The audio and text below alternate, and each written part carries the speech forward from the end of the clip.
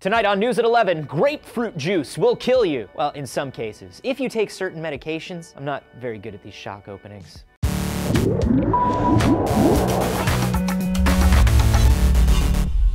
Anthony here for D News. Have you ever gotten a medication with a no grapefruit warning label on it? I feel like nobody eats grapefruit for any other reason than it's healthy, because grapefruit sucks, and taking medication sucks, and so it seems unfair that doing two things that you don't want to do just to stay healthy would kill you. A crazy number of medications have negative interaction with grapefruit, 85 of them in total, up from just 17 a few years ago, with 43 of these interactions being potentially fatal when mixing them together. The medications on the list cover everything from antidepressants to birth control to drugs taken by organ transplant patients. And it's not just grapefruit either. Other citrus like Seville oranges or limes or pomelos can cause them too. And in some cases, they can be caused by drinking a 6-ounce glass of juice. So what happens? And how does it happen?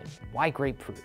Well, most of the medications on the list have a narrow therapeutic range, meaning that they're specifically medicines where going just a little off dose can have serious consequences. They're medications that your body has trouble absorbing, so you have to take a lot to get a decent effect, and the rest of the medicine is usually deactivated by an enzyme in your digestive tract that has the easy-to-remember name of CYP3A4. But grapefruit and those other citrus fruits have a natural chemical that inhibit your body from making that enzyme, so you don't break down the extra medication and it all gets absorbed into your system. Essentially, you overdose because you put marmalade on your toast in the morning. All the medications that could cause this stuff get labeled, so you probably aren't taking one without knowing about it. But a new report is showing that a lot of patients aren't told how serious the interactions can be, and a lot of medical professionals aren't even aware themselves. We'll put a link to the medication list in the report down below.